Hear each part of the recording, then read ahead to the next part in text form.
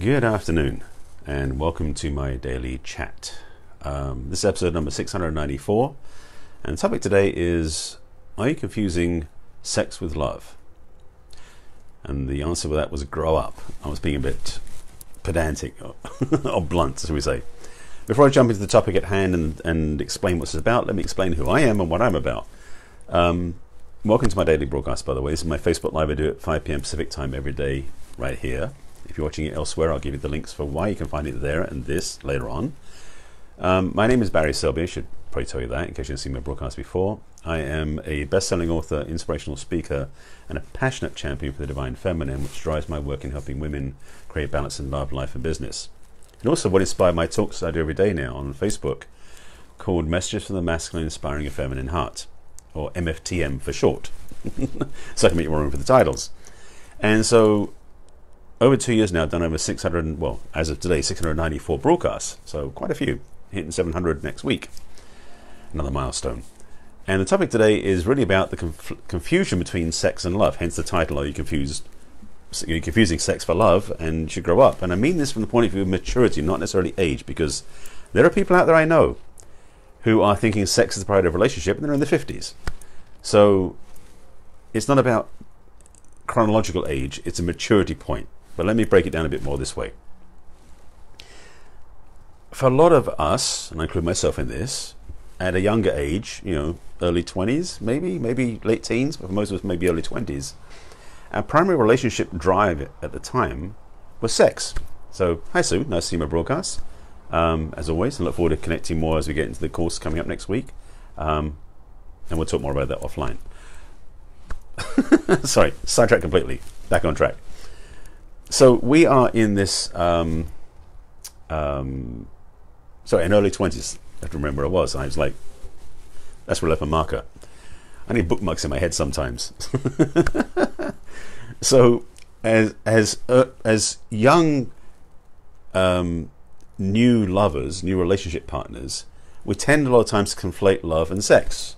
And so when we have sex, we think we're in love. And when we don't have sex, we think we're not in love. Which at that age is excusable. However, as we mature, like a few years later, ideally we start understanding there's a lot more to a relationship than just sex, because as much as sex is great, I have no argument with sex, it's a great thing to have, it's not the be-all and end-all of a relationship. Now, I'm just speaking personally, I've had some relationships that were just sex and nothing else, and let's just say they didn't last that long, because sex alone does not sustain a healthy relationship. The thing about love, and I use this a lot in my work, I was nicknamed the love doctor for a long time by my clients, is that love really is a multifaceted jewel, perhaps? A multifaceted thing, of which sex is one of the facets.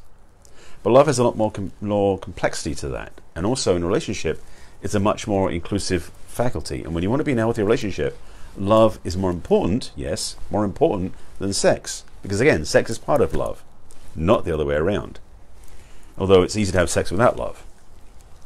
I tried to do that, it didn't work for me. That was my own experience, because my body would not line up energetically. This is a little admission when I was just turning 21, in fact, where without a connection, intimacy, I didn't know at the time what was going on. I thought I wasn't functional. But it turned out when I didn't have the line up energetically for love, I couldn't have sex. So that was like the thing. So, hey Catherine, haven't seen you for a while. Nice to see you from Germany, watching my broadcasts. Almost a bit late for you tonight, isn't it? Rewind thoughts, sorry, distracted, because the funny thing was I was living in Hamburg at the time when this happened, so Germany came straight to mind. Interesting. So I am aware from a visceral experience for me that sex doesn't work without love. But however, I believe that sex is part of love as the full conversation. So love, as I mentioned, is a multifaceted thing. I don't want to use it as a jewel because that's too poetic perhaps. And within that, sex is one of the components of that. But also intimacy, communication, safety, affection, support, all these other things are part of what I think love is. Love is a, sorry, I just had a flash, I do this happens to me. I just had a flash of a song which is Love is a Many Splendid Thing. I don't remember who was saying that. But of course, my mind, you want to come inside my mind sometimes? It's not as crazy as Robin Williams was, but it was certainly picks up interesting things. But love is a many splendid thing, because love is more than just simply sex, it's more than just connection. And I'm talking about relationship romantically speaking, because There's love in friendship, there's love in family, there's love in other areas too. But I'm talking about the romantic setting, because since sex is usually only with your partner, not with your friends or family, I hope not, there's definitely an inclusion where sex is part of the romantic relationship, as is the love in the context I'm speaking from. So from my point of view, and of course this is all personal because I'm speaking from my knowledge and insight and experience, from my clients' experiences, but not from reading something, love is the real focus for a relationship. And in fact, a relationship, especially if it's a long-term relationship, has to have love within it, because it basically will not sustain without it. I've seen relationships where the loving died 20 years prior, but they stayed together because of the kids. Now that's a love of the kids, so it's still love, but very incomplete. So having connection. Thank you, Catherine. Sometimes I'm very funny, but it always seems to make sense. I appreciate the feedback. Thank you for that. I like it a lot. I do my best to be honest and transparent. So my humor is kind of part of my nature.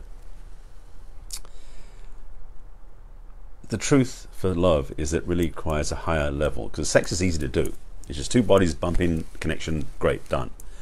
But the thing is, love requires a higher calling, a higher connection, and a higher willingness to dive in deeper, because real love is basically a place to be very vulnerable. It's like ripping open the shielding to be seen and to see more clearly. And that for me is what the fundamental part of a healthy relationship is that ability to dive that deep so you see each other as your pure essence in a way. If you want to get spiritual, it could be a soul connection if you want to go that deep. I'm not saying you have to, but I'm saying love is beyond that. So those sort of conversations transcend just sex. Again, not excluding it, but being more than it. And again, I'm very clear about the fact that sex is a healthy part of a relationship, but it's not the only thing for a relationship. And sometimes a relationship cannot, let me just, sorry, I'm rewinding a second. Sex or... This is, okay, I'm going to throw this out and see if it lands. So I'm not promising this is accurate, but I'm just thinking for myself, if a relationship can survive without love, or if it can survive without sex, I would say that a relationship can survive without sex, but it can't survive without love. However, a lot of romantic relationships fail when there's no sexual connection. It doesn't mean necessarily having sex. It means having that sexual polarity, which I've talked about before on other broadcasts, where the chemistry is such that you're very attracted to each other. Doesn't mean you have to consummate it all the time, but the fact you have that sexual polarity additionally to the love makes a much healthier relationship. So without that, without love, that polarity alone doesn't keep you going. Because the truth is, for me, in some ways, sexual attraction... It's an interesting thought. Let me throw this one out as an experiment. Sexual attraction is not monogamous, but loving intimacy is. I'm just putting it out on the table, so let me back it up a second. I was looking at the perspective of what if romantic love is you save for one person in a monogamous connection. I'm talking about monogamy, not polyamory. For some people have that focus. But sexual attraction doesn't necessarily be tied to one person. For men, I think that's true. And I know there's a whole conversation about how men are much more, have a wandering eye than women do. But I believe in some senses we can be sexually attracted to somebody who we're not in a relationship with, as long as we don't do anything about it if we are in a relationship. Whereas we have a loving, deep connection of pure passion, depth and expression with just one person. So I suspect, just so you know, that's not my truth. I'm just exploring that one right in front of you. Welcome to my world. But again, putting back to the core message about this, if you have sex and love conflicted or confused or conflicted, you may want to look at what your choices are. Now, if you're very young and you're exploring a relationship for a very early time and you've actually had sex for early on and it's driving it, great. That's okay, but be aware there's more to relationship than just sex. And if you're beyond your early 20s, definitely I advise you, I recommend, I encourage you, I say to you to look for more than just the intimacy of physical connection.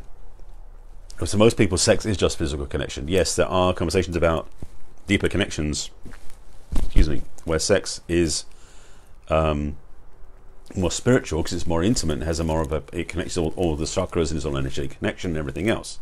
So that's another option. But again, that requires a deeper connection than just purely, knocking boots, so to speak. Sorry, it's sort of a comment from Catherine.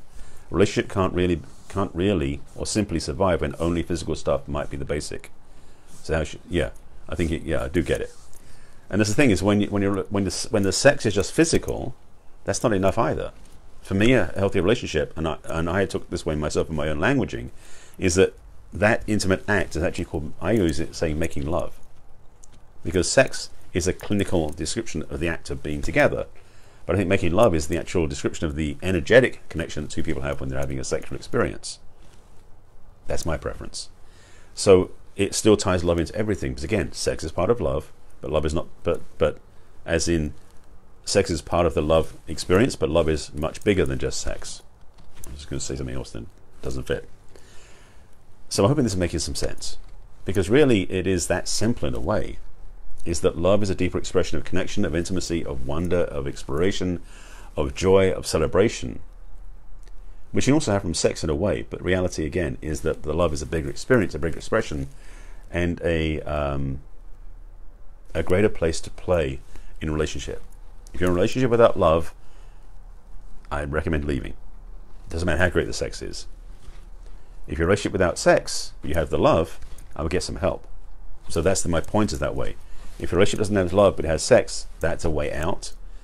If you have a relationship with love without sex, if you have a relationship that is love without sex, that's a way in. Meaning you can do things to support the sexual chemistry and connection. Now, at the same time, or in addition to this, for some people, that sexual connection can fade over time because they've been together with their partner for so long, or they've gotten so comfortable with it. This is one of the experiences I had myself in a relationship. I didn't know at the time this is a piece you can learn from. So, part of what makes sex work is chemistry. Now, that's a very bandied about term and does involve some chemical reactions and chemical connections, but I believe there's something more than that. And I was sharing that I had an interview yesterday, which I posted on my wall, what was it, a podcast? It was a video interview.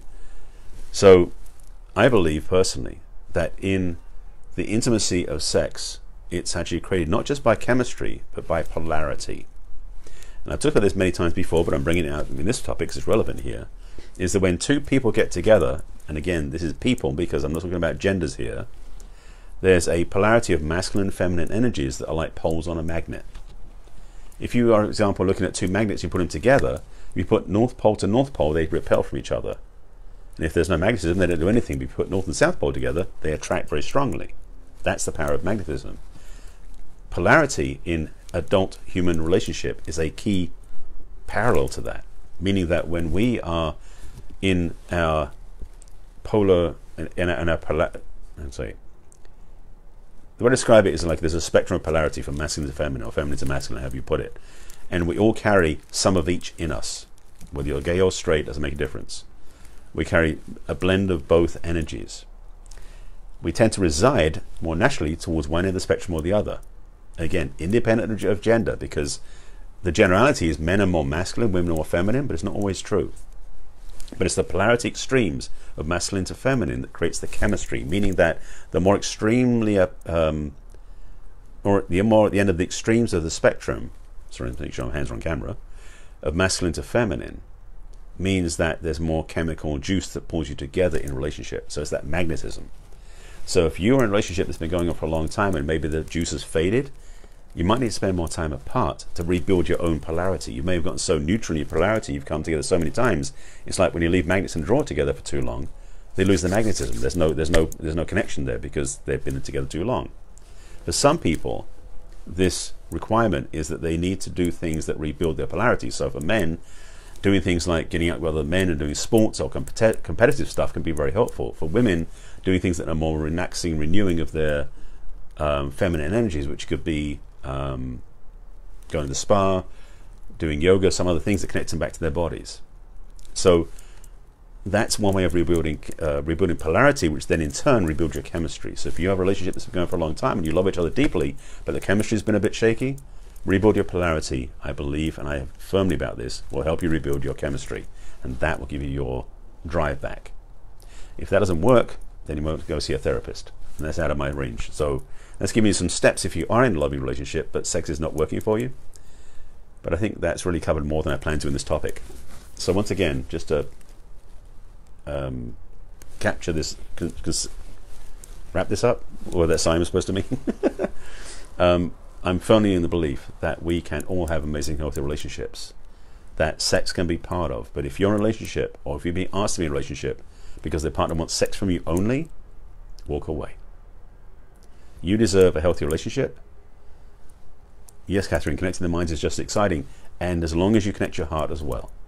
Connecting minds is wonderful, but connecting heart for me is more of a priority, because that brings us even closer together, because that creates the intimacy and the bonding that can transcend everything.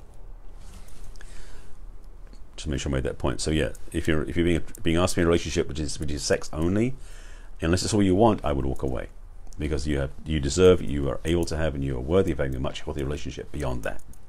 So again, sex and love confused? Watch this broadcast. I'll explain what the differences are, and also what you can do about it. I think that's about it. I've given you enough feedback and thoughts for the afternoon. This is my daily broadcast, by the way. If you haven't seen me before, I do these every day, 5 p.m. Pacific time, pretty much every day, unless I'm somehow in other events. If you want to get help, I'll leave a link in the comments so you reach out to me for a discovery session if it's something you're really challenged by. Also, I did launch, and I'll put the link in the comments for this because I mentioned it right at the beginning, that I've got a new course that's launching next week called Coming Home to Yourself. And you're welcome, Catherine. Thanks for watching. Coming Home to Yourself is a new course I'm launching the end of next week. That is a journey into self-support, self-love, self-appreciation, self-care, self-confidence, self-everything. So if you're feeling yourself a bit out of whack with yourself and you want to get connected, this will help you with that. So I'll put a link in the comments so you can check it out for yourself. No pun intended. And also put a link in there for discovery sessions, so with that we can reach out to me for a conversation. If you haven't seen my broadcast before, I do this every day at 5 p.m. Pacific time, as I mentioned. This is on Facebook Live, so if you're watching me personally, it's on my personal page, which is facebook.com/Barry Selby. The replays go onto my business page on Facebook, which is barryselby.author, and then they go onto my YouTube channel, which is Barry Selby. Please subscribe to the channel. There's a playlist on there called Messages from the Masculine. If you want help, watch my broadcast. If you want more help, reach out to me. And I hope this makes some sense. If you have any questions or comments or thoughts about this, please put them below in the comments and I'll respond when I sign off. If you want to share it with anybody, please do so. And I think that's it. I appreciate you watching as always, and thanks for the love and the comments and the interaction. That always makes it more fun. And with that, I'll see you again tomorrow, 5 p.m. Pacific time, right here on my own channel. I'll say right, same time, same bat channel. So thanks for watching. I'll see you again tomorrow. Take care. Bye.